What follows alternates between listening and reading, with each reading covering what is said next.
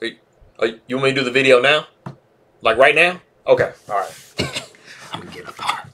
Welcome to Chess, ladies and gentlemen. I appreciate you guys stopping by very much. You know, I'm gonna attempt to say this in Tagalog. So I have maligayang pagdating sa mga chess, ladies and gentlemen. Yes, I think I said that correctly. Feel free to let me know if I need to tweak it a little bit. But that is how I have it written down. As always, my people in the Philippines, I will say mabuhay, kamusta, kamusta na, almasal tayo, mabuting pagbati, masaya akong magkita muli. Let me see. Maraming salamat po sa nanonood ng aking mga video, aking mga kaibigan. Appreciate you guys very much for stopping by. Yeah, so I have the 2008 PGMA Cup International Chess Tournament, and it was held in the Manila, Philippines, and it is between Wesley So and Julio Sadorra. So I was able to get, like, you know, their pictures of them kind of wearing pretty much what they wore during that tournament. So it's like, you know, all, you know, the colors and everything are correct. But if you guys are ready to go, let's take a look and see what we have for this game. All right, so we got e4, c5. So we do have the Sicilian on the board. Knight to f3. We see e6, and then we see b3. Now, b3 is not like a super rare move. It's about 5th on the list. So as you guys know, of course, d4 is played like millions of times. No, not millions of times, but it's played like 60% of the time if you're going to play. So we see b3. So this is the Sicilian defense, the Westerinen attack. So it's just kind of like a little offbeat a little bit. You know, you're going to fianchetto this bishop over here on the queen side. And then black pretty much has the same idea. So we see b6, bishop to b2. We see bishop to b7. We see e5. It does kind of blunt your bishop just a little bit, but you are messing up this knight's ability to come to like its most desirable square. And then, you know, d4 is going to be coming at some point. So we see knight to e7. We see knight to a3, and then we do see the novelty of the game, which is knight to g6. You know, whenever you have like a double movement of this knight here, and you also have like a knight to a3, you know, you're probably going to get into a novelty pretty quickly. After knight to g6, we see a very common theme. You know, after knights come to like g6 and b6, it's just trying to kick them with an h-pawn or an a-pawn. So we do see h4. And of course, if we're allowed to play h5, this is going to inconvenience the knight. The knight is going to have to, like, you know, kind of go back here. Or, you know, it might kind of come over here, but it'll still continue to get attacked. So it's not going to be, you know, very comfortable. So we do see h5, just stopping any further advancement of the pawn. We see knight over to c4. We see knight to c6. We see bishop to d3, you know, just threatening to, you know, kind of remove this knight and cause like some pretty bad pawns. And that's definitely not something that you want around your king, is to have like a compromised pawn structure.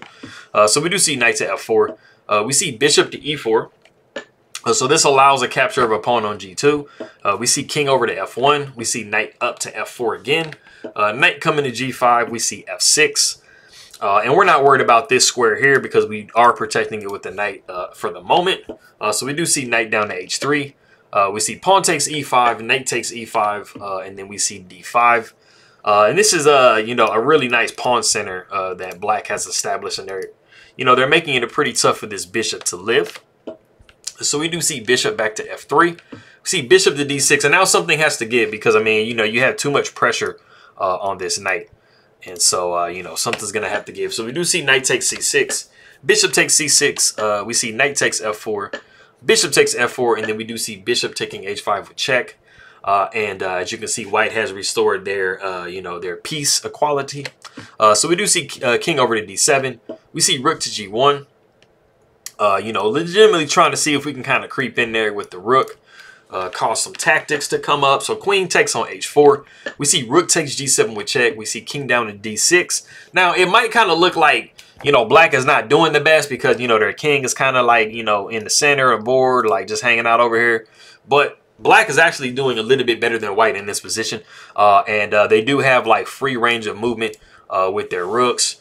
And they are just a little bit further advanced than white is, because you see this pawn center. It provides some really good cover for the king. You know, it definitely has the ability to move. And you also do have these two open files for black rooks right now, and then the king is a little bit compromised. So the bishop comes back down to f3. We see rook a to g8, rook takes g8, rook takes g8. And like I said, it's getting pretty dicey for white because, I mean, you kind of have a situation where you're not using your rook in the corner. You know, your king is just a little bit exposed. You kind of have some bishops, you know, kind of bearing down on the position. So we do see d4, and this actually just plummets the position for white.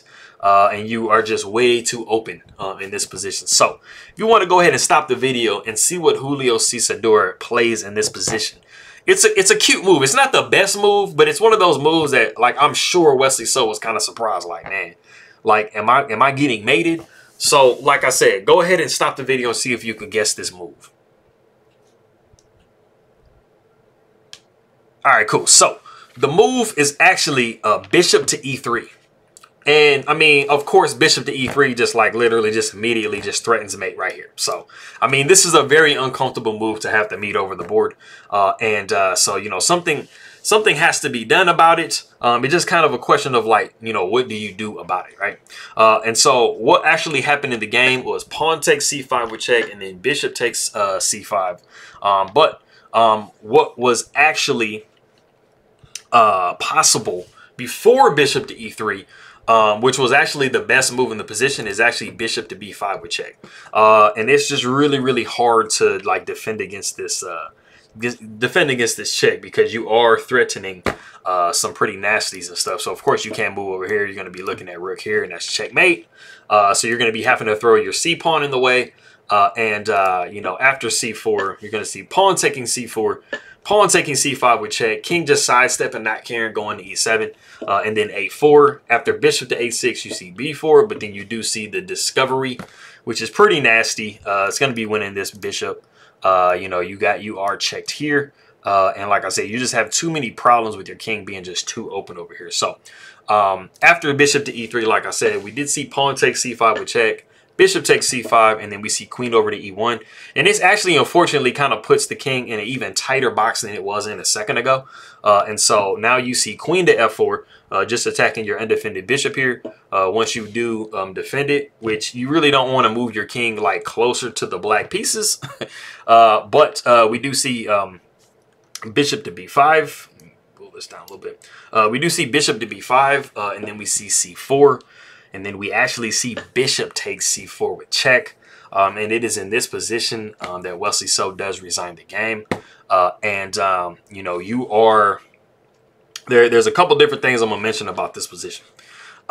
If you do end up taking the bishop on c4, which is pretty much going to be your only option, you're going to be looking at... Not pawn takes. You're going to be looking at queen taking c4, sorry.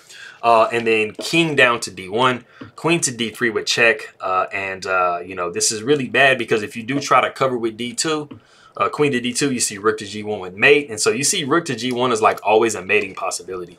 If you do go ahead and go king to c1, you're going to be looking at rook to c8. And you guys can see this discovery is really nasty. You don't even have the ability to go like queen to e5 with check because the king is going to go back to d7.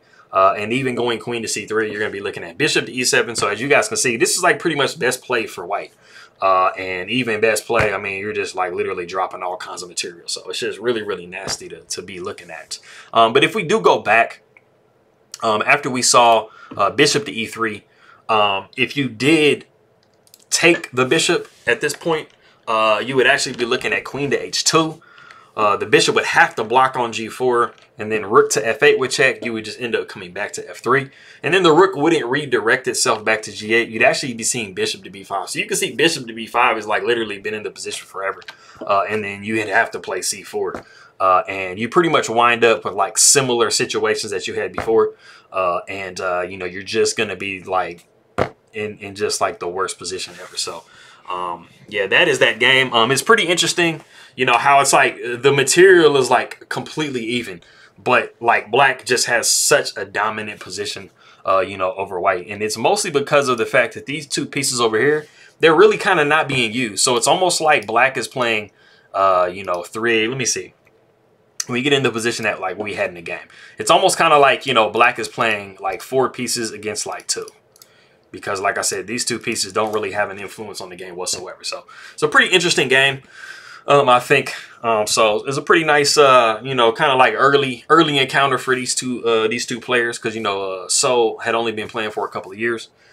So, but yes, let me get to these good mornings for my people in the Philippines, from everywhere around the Philippines. So maanyong buntag, mayad na agahan, nine bag na bigat, masantos ya kabason, marhe na aga, buenos dias, maanyong aga, mapia na uma, kapian kapuno dios, mayap a abak, mayad na aga, mapia agay, mapia kapapita, my big abukla, maraja na buntag, maria my nat. Let me see what it was.